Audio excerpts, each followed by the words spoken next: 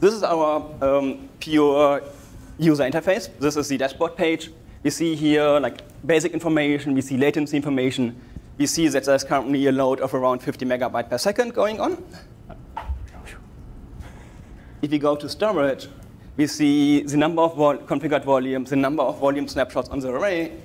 And on the bottom, we see offload targets. Here we see that we currently have like 1 configured offload targets using this AWS S3 bucket. May I ask a couple of questions? They're kind of in 2 different directions. One is I'm wondering about the network connectivity. You'll run over a direct connect so that you can use an S3 endpoint directly. Yes. OK, cool. Not necessarily direct connect, just any communication to an S3 endpoint. It can be direct connect. It can be just normal internet.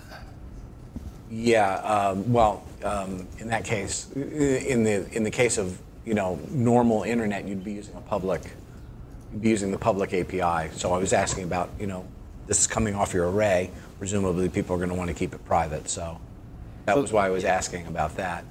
And I noticed that you're using in this demo, you're using an access key, a secret access key.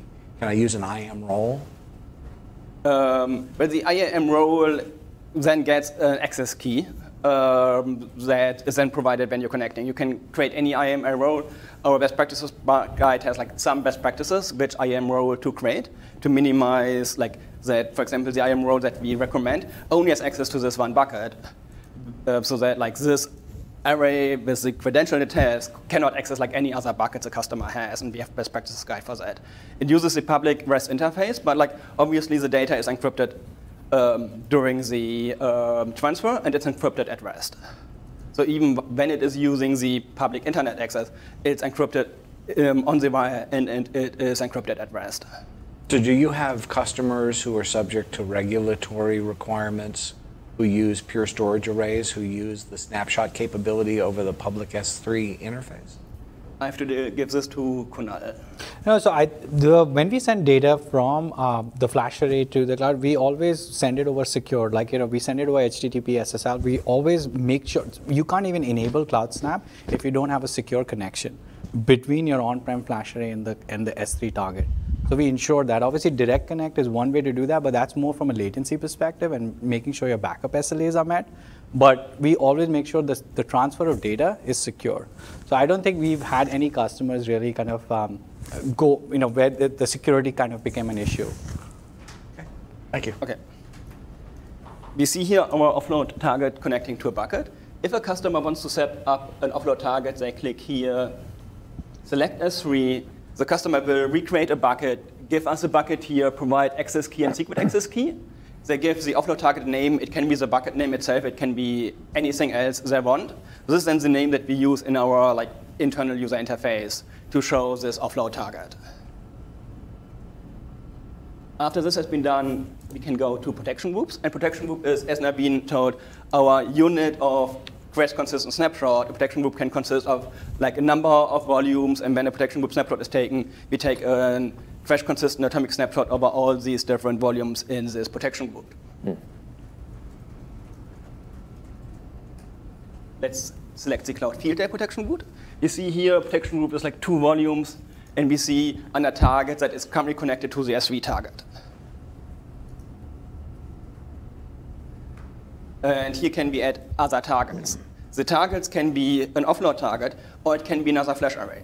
When it's another FlashArray, it uses asynchronous replication between these 2 different FlashArrays.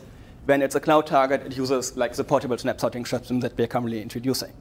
This also means that this user interface is used to our customers since like 4 or 5 years since we introduced asynchronous replication.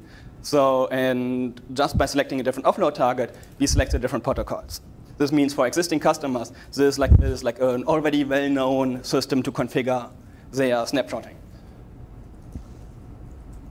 Here on the right side, we see our replication schedule.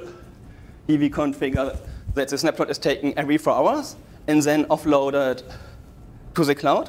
And then we take these snapshots, then we keep the snapshots in the cloud for 7 days, and then 1 snapshot per day for another 7 days, 14 days.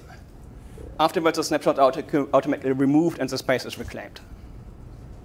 So what is stored in the S3 bucket specifically? It is the snapshot itself, right? It is a self-contained snapshot. Yeah. Containing the data and metadata about the snapshot. I will talk about this in a couple of slides. Okay. We can come back to that. Okay, I'll remember it. Is there an estimation tool to determine how much storage you're going to be using in S3, so you can try to price out what it's going to cost you? That's something actually, so we are looking at. So CloudSnap has been available for a month and a half now, and we are looking at like sizing tools, to your point. And we want to do that probably in like Pure One, which is our management portal that kind of sits on top of our FlashArray and FlashBlades, and also gives you like a snapshot catalog. Okay. That's where we want to try to start evaluating where we can provide sizing tools, to your point, like where we can kind of estimate, like how much will your full snapshot cost, what your incremental snapshots are costing. So yeah, absolutely something we are looking at. Okay. If we now go back to storage and we click on the offload target, we see all the snapshots that are currently stored in the S3 target. Those are the snapshots that are currently stored there with their data.